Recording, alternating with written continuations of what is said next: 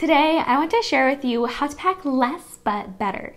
Some of the packing hacks that have helped me go from a chronic overpacker to being able to travel pretty much anywhere in the world using only a carry-on suitcase. Because if there's anything that I've learned over the years, it's that overpacking just isn't worth it. It's stressful, always having to worry about weight limits. Plus, once you arrive at your destination, you need to lug everything that you packed around with you. So I'm all about leaving the excess behind when I travel and instead packing lightly, packing efficiently, and bringing the right things with me. So today, I just want to share with you some of the top tips that have helped me to become a better packer. These are tips that I've used when packing for Europe for a month, traveling to the other side of the world and visiting New Zealand, going to Canada in the winter, and so many other amazing trips, all in a carry-on suitcase. So let's get into this now, and I want to begin with talking about your bags. I'm a big believer that the right suitcase, the right personal item can quite literally make or break your travel experience. On one hand, it can be incredibly frustrating to try to travel around with a bag that you feel like you have to fight against in order to move it from destination to destination. But a good suitcase can make it feel like a breeze and hardly any effort at all. So first, for suitcases, probably the biggest thing for me is that you want to have a suitcase where the wheels can spin 360 degrees. It just makes traveling through airports and also just en route to your hotel, Airbnb, anything like that, just so much easier. Then I'm also a big fan of the hard shell suitcases that open up like a book. I just find that they're a lot easier to pack when you're at your destination. You can just look in them and kind of more easily see everything that you have. And then in my experience too, I've just found them to be a bit more durable. And then I know that there are circumstances where just packing only a carry-on isn't realistic. However, what I'll say is whenever possible, I am a huge proponent of packing and traveling with only a carry-on suitcase. And there are a few big reasons for this. Number one, and probably the most significant, is that if you travel with only a carry-on, you're not going to have to deal with the problem of your baggage getting lost or left behind at another airport. And so just kind of completely removes that stress and worry, which honestly is something that I've had to deal with so many times. Same thing with friends. We've literally been without suitcases for days of our trip. That can be just incredibly hampering, especially if you are trying to travel to multiple destinations. Sometimes you literally need to go on to the next place and you're just stuck waiting for your bags. But the great thing is if you're traveling with a carry-on suitcase only, you just don't need to even worry or think about that. So I love that. But then also too, when you arrive at your destination, say your bag doesn't get lost, it makes it with you safely, it just makes it a lot easier when you're only using a carry-on suitcase to go from destination to destination or from the airport to your hotel to wherever. It just makes it a lot easier to travel if you don't have tons of massive bags with you, and just being able to travel light with only a carry-on just makes everything a lot more simple and just portable. And then for your personal item, I'd say that there's a lot more flexibility here, but personally I'm a big fan of the backpack. The reason for that is it's really easy typically to slip over your suitcase if you're traveling around an airport. But if you're going around a city, it's really nice just to be able to put that on your back. It leaves you completely hands-free, and unlike either a duffel bag or a purse or something like that, it doesn't just put a ton of weight on one shoulder or the other, kind of distributes that evenly. So I just find that it kind of makes for an ideal personal item. Plus the fact that they often have a bit more space than just carrying a purse. So those are just a few general tips on bags, but now let's dive into the packing process itself. And where I like to begin is with a list. There are so many packing lists available online. Personally, I find a lot of them to be overkill.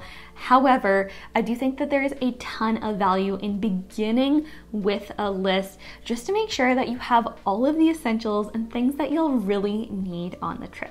So personally, what I like to do is I just have a note on my phone that contains a generic list of the things that I like to bring on pretty much every trip. So it has kind of categories for a few basic clothing items, hygiene essentials, things like that. Then what I'll do when I'm packing for a specific trip is I'll just duplicate that list and customize it based on the location that I'm going, the weather while I'll be away, how long I'll be gone, and all of those other factors. It's just so helpful to have that reminder of everything that you need and really gives you the confidence that you aren't leaving anything behind. And the one warning I will add with this one, it's to please double check your list before heading out the door.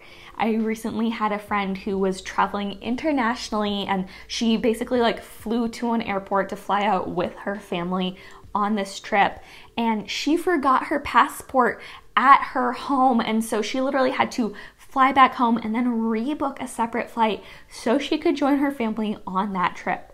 And obviously forgetting your passport at home is pretty much the worst case scenario, something that we probably have all worried about at one point or another. But I just want you to use this as your reminder, whether it's as significant as your passport or as minor as your toothbrush. You know, that is something that can be fairly easily replaced.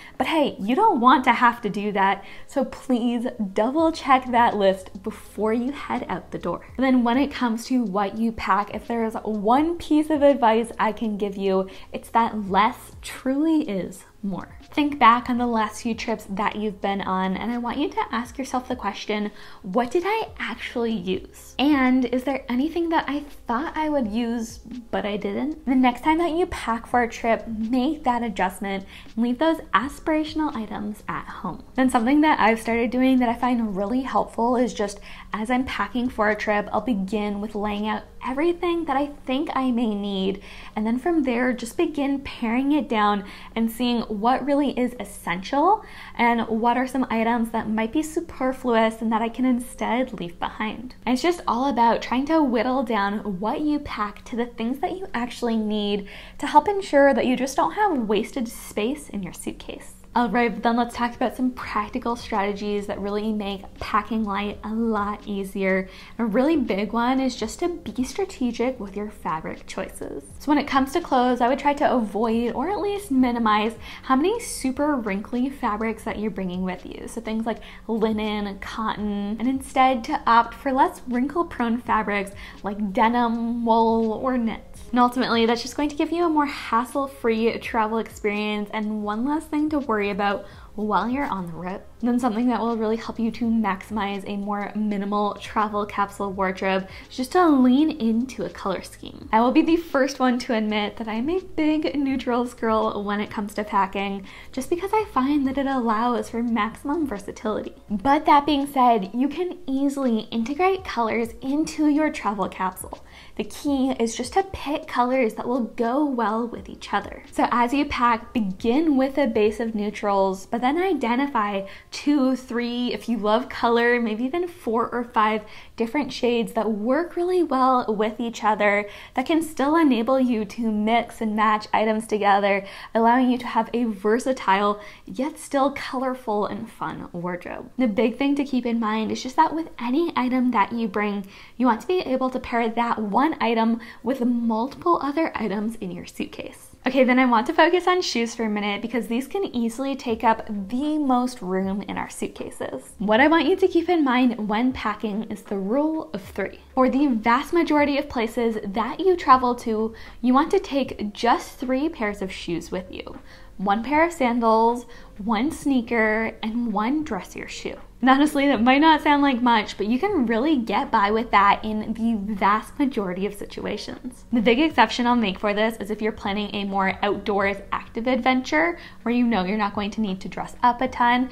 What you can do is just swap out that dressier shoe for like an active shoe, like a hiking boot or running shoe. This is a rule that I've used in so many different packing situations, but it really does work. And it really works out well too because it enables you to wear 1 pair of shoes on the plane or on your travel day, and then you're only packing 1 pair of shoes at that point and a sandal. The nice thing about sandals is that they tend to take up a lot less space. But then for actually packing your shoes, just a couple recommendations. Number one are to use either shoe covers, or I like to use cotton produce bags to put your shoes in. That way they're kind of separate from everything else in the suitcase. None of your clothes or anything else is going to get dirty. And then also too, a lot of people will tell you to kind of shove things into any pairs of shoes that you have, which if the shoes don't condense well, I think is good advice. But what I always try to do is to pack shoes that I can kind of smush flat and condense really, really tightly. And that way there really isn't a ton of excess space in those shoes. You don't need to worry about like shoving anything into a dirty shoe.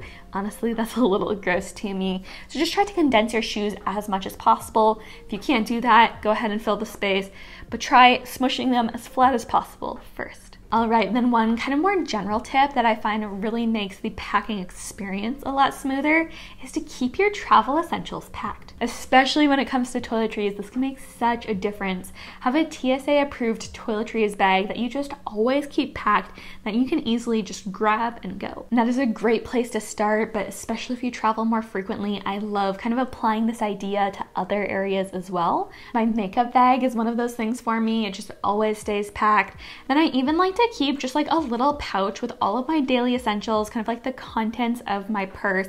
And that way, whenever I'm packing for a trip, I don't need to kind of like empty out purses or bags or anything like that. It's all nicely contained and I can just put it in my suitcase or my personal item. It's just little things like that that really help to simplify the packing process and make it so that when you're packing, getting ready to go on a trip, really the only big thing that you need to worry about is clothing. And speaking of which, let's talk about a huge tip for organizing the clothing in your suitcase, and that's to store your clothes vertically. I don't really care if you want to roll your clothing, you want to fold it, you want to do kind of a hybrid and something in between, but one thing that I do find makes a tremendous difference is to store your clothing items vertically. There are a couple of reasons for this. Number one, it just makes it a lot easier to see what you have. You open up your suitcase and just at a glance, everything is kind of sitting there in front of you.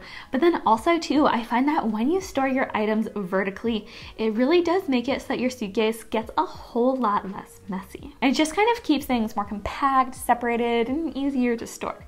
So in my experience at least, organizing vertically is the way to go. Then finally, I just wanted to end this with a little reminder to be strategic with where you store things. So as you're packing, just think through what would be better suited to your carry-on suitcase versus your personal item. You know, those things that you want easy access to as you're in the airport or on a travel day would probably be better suited to your personal item, whereas things that you'll only need at your destination or bulkier items would probably be a better fit for your carry-on. So that's always helpful to think through, but then a few other things I'd recommend too are making sure that you're storing like items together. That's going to make just for a more organized suitcase and a more efficient packing process. And then also too, if you have any delicate items like a camera, something like that, there are a lot of different like wraps people will sell online to be able to protect your valuables and other delicate items. But personally, in my experience, I find that just using clothing to provide a bit of support and protection really has never steered me wrong, especially if you have like a fluffy scarf or a sweater or something like that. That can be perfect just to wrap your camera, whatever that valuable item is in, to make sure that it doesn't get damaged as you travel. Well, those are some of my favorite tips on how to pack less but better. I will share the links to just a handful of my travel favorites in the description box below. So if you're wondering what suitcase or backpack that I use, anything like that, I will link to that in the description box below. Now, I would love to know, what are some of your favorite packing hacks? Be sure to let me know in the comments below. And as always, don't forget to give this video a like if you enjoyed it and subscribe if you haven't already. I'll see you in the next one, friends. Bye!